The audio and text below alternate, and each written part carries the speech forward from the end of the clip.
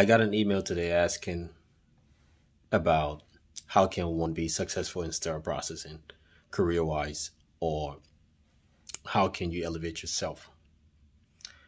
My answer was simple: self-education and diligence. You have to be able to accept that you can be better and do better.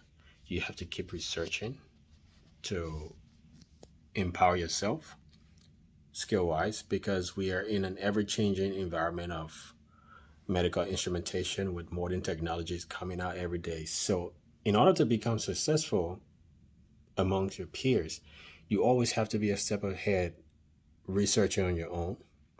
You don't have to wait for seminars to know what's coming up. You have free websites, you have communiques coming from sterilization organization in which you can actually read and just be inquisitive, ask questions, learn, try to learn more, engage with people, and just not be content or comfortable in your position. And another question was, how do I negotiate pay rate?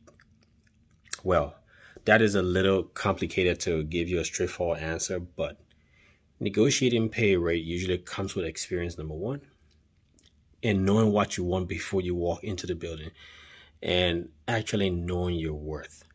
Because sometimes when you know your worth, speaking to people, they can tell right away that you know exactly what you're talking about.